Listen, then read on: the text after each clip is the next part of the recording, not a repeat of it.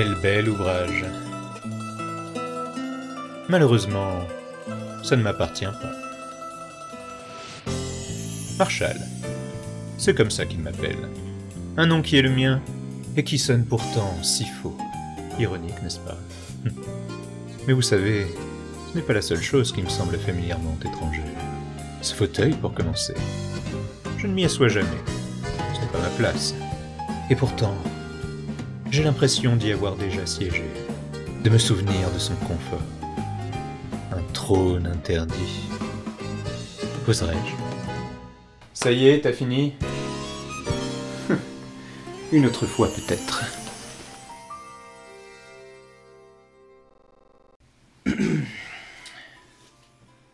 Bonjour et bonsoir à toutes et à tous, mesdames et messieurs, damoiselles et damoiseaux, prenez place, détendez-vous, et laissez-moi vous conter une histoire des Mondes De Melvo. Et quelle histoire que celle de Bravely Default.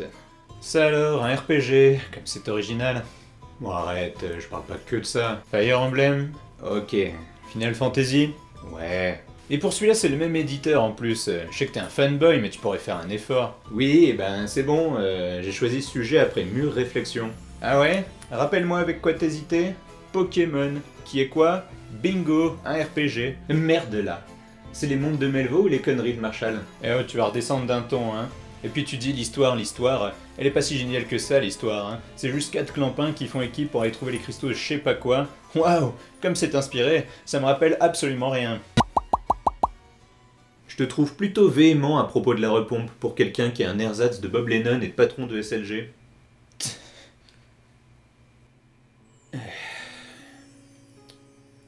Je voulais pas dire ça. Écoute, c'est un super jeu. Tu te souviens combien d'heures on y a passé? Essayer de trouver les meilleurs combos, doubler les voix des personnages pendant les dialogues. Juste recommencer une partie pour revoir l'intro. Écoute Marshall, ce n'est pas un simple RPG. C'est le RPG. C'est notre RPG.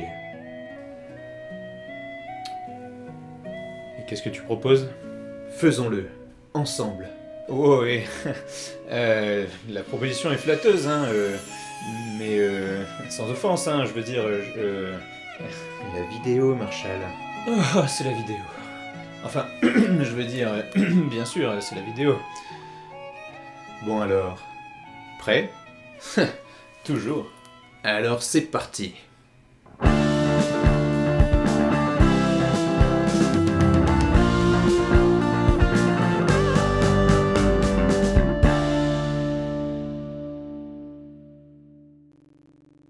Bravely Default sur Nintendo DS. Pour être franc, il ne m'avait pas tellement emballé quand je l'avais vu dans les rayons du magasin. Et pourtant, quel jeu mes amis! Probablement une de mes meilleures expériences vidéoludiques. Tu crois pas que t'en fais un peu trop? Oh allez, me dis pas que t'as pas plu. Si, bien sûr, mais pas de quoi bousculer une charrette quoi, franchement. Il est bien, mais le scénario est vu et revu. Il est vrai que même si le synopsis de base, à savoir retrouver les cristaux magiques afin de rétablir l'équilibre du monde, est un stéréotype éculé du jeu vidéo, et surtout chez Square Enix, une histoire ne se limite pas à une suite d'événements. Elle est aussi en grande partie définie par les personnages qui y interviennent, leur personnalité, leur motivation, leur apparence. Oui aussi, et puisqu'ils tiennent une place si importante, laissez-nous donc vous les narrer.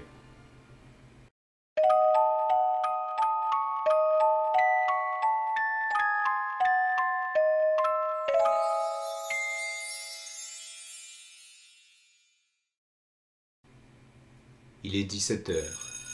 Les cours sont terminés. Le bus est bruyant. Les voies se croisent et s'entremêlent entre les allées de sièges en moquette bleue. À l'avant, au tout premier rang, un jeune garçon n'a pour seule occupation que de regarder le paysage s'enfuir vers un passé bien trop proche à son goût.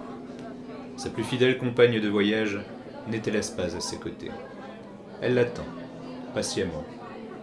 Et il ne pense qu'au moment où il pourra enfin revoir cette déesse. À son arrivée, il... Bon bah ça va, tu vas pas nous faire toute ta biographie ici? Ah, romantisme quand tu nous tiens. Très bien, je vais abréger.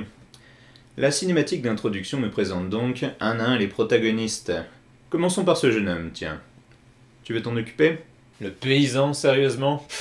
Tu voudrais que je gâche ma salive pour ce plébéien? Ah, j'ai compris, je vais le faire.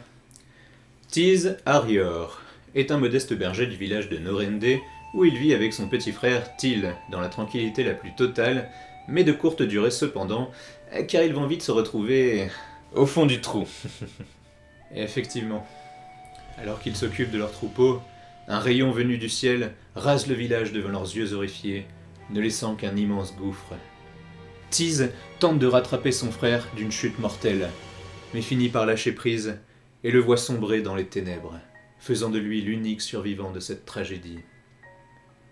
Alors, ça te fait lâcher une petite larme, ça, quand même? Est-ce que tu pleures la mort de chaque fourmi?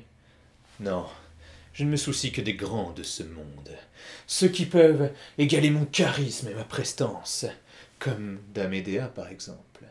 Eh bien, dis-nous en plus. La jeune et belle Edea Lee, fille d'un grand général, ainsi qu'élève talentueuse d'un maître épéiste aux techniques inégalées, issue de la haute noblesse, forte et déterminée, une véritable princesse guerrière, dont le seul défaut n'est peut-être qu'un sens un peu trop aigu de la justice. Sa patrie, la glorieuse nation d'Eternia, n'est pas très encline à laisser le sort du monde au bon vouloir de 4 cailloux magiques. C'est alors qu'elle reçoit la mission de tuer et traquer la Vestale du vent, afin de mettre fin à l'hégémonie des cristaux. Et tu oublies qu'elle finit par se retourner contre son camp et se battre aux côtés de celle qui était sa cible. Cette sale prêtresse. Ce personnage est tellement chiant que j'ai même oublié comment il s'appelle. Agnès oblige. Vestale du cristal du vent ayant dédié sa vie à sa protection et à la prière, garante, avec ses 3 homologues, de l'équilibre des forces élémentaires. Malheureusement, le temple où elle résidait fut attaqué par une force maléfique, corrompant le cristal et la forçant à quitter les lieux. Fidèle à ses devoirs, elle cherche désormais à purifier les cristaux et à restaurer l'ordre et la paix. Chose qu'elle n'aurait pas à accomplir si cette potiche avait fait son travail correctement dès le début. Et c'est pas entièrement faux. Bien, il ne nous reste donc qu'un seul personnage, et pas des moindres. Tu veux t'en charger? Et comment? Le meilleur parmi les meilleurs, le magnifique, le grandiloquent, l'inénarrable Ringabel. Spirituel et distingué, il marque les esprits de par son habile rhétorique, ainsi que son charme dévastateur. Malheureusement, même s'il laisse dans les cœurs et dans les mémoires un souvenir impérissable, il est lui-même amnésique. Cruelle ironie, n'est-ce pas? Tiens donc, est-ce que ce serait de l'empathie que je décèle? Disons juste que ne pas savoir qui on est vraiment, c'est un sort que je ne souhaite à peine. Mais qu'est-ce que c'est que cette musique triste à la con, là? La musique du jeu, pardé. T'as mis la bande originale copyrightée? Mais t'es complètement débile? T'inquiète, je vais t'expliquer.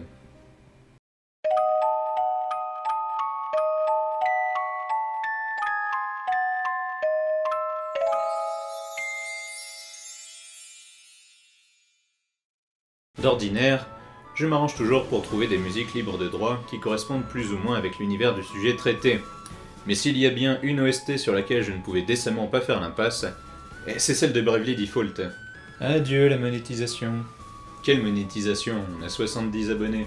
Ouais, c'est pas faux. Du coup, profitons-en pour pouvoir écouter ces mélodies enchanteresses.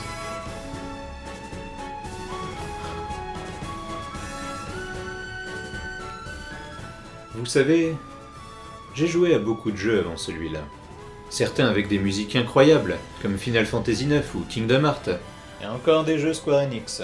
Certes, Square Enix a toujours su produire des bandes-sons de grande qualité, mais je n'ai jamais été autant transporté qu'en écoutant celle de Bravely Default.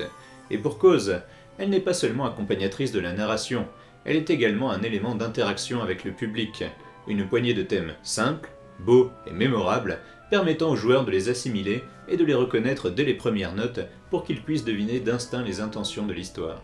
Ah oui, comme toutes les musiques de jeu en fait. Un exercice qui peut en effet sembler trivial, mais en réalité plus complexe qu'il n'y paraît, et Square Enix y arrive très bien. Ils réitéreront d'ailleurs l'exploit dans l'excellentissime Octopath Traveler, qui pourrait un jour faire l'objet d'un prochain épisode. Pour ce qui est de Bravely Default, je ne puis que vous conseiller la vidéo de Game Score Fanfare, qui analyse le génie derrière les morceaux du jeu, ainsi que la façon dont ils sont brillamment utilisés lors des combats. Et en parlant de combats...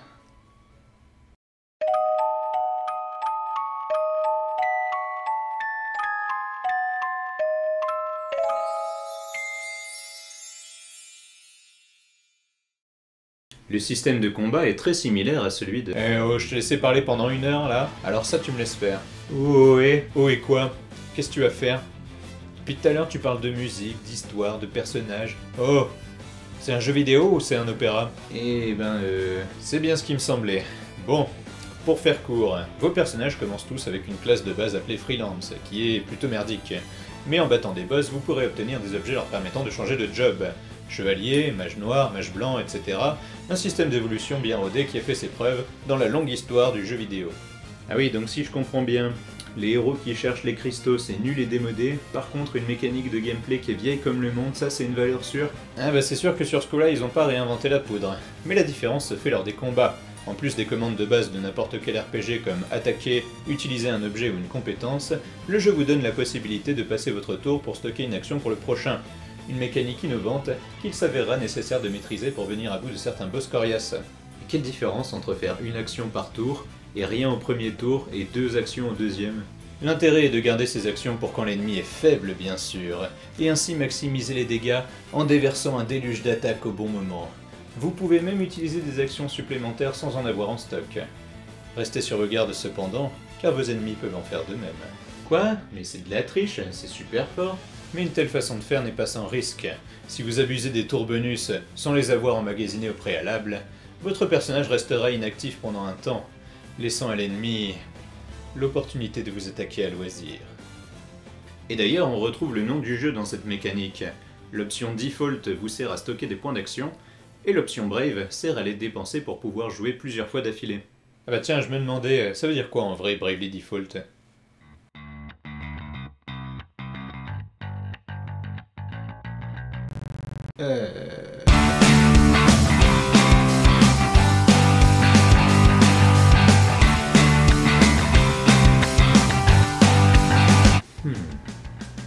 Bravement défectueux. Non. Courageux par défaut. Ça. Courageux défaut. Ouais, je crois qu'on en a pour un moment là. Bon, je vais faire l'outro du coup, hein. De toute façon vous connaissez la chanson, si ça vous a plu, likez, commentez, partagez, Facebook, Twitter, enfin tout ça quoi. Ah si! D'habitude on vous dit de vous abonner et vous faites ce que vous voulez, mais là on m'a promis des profiteroles si on atteignait les 100 abonnés. Alors faites pas les cons, il y a des enjeux là. Bon, sur ce je vous dis à bientôt, et venez nombreux pour une nouvelle aventure des Mondes De Melvo.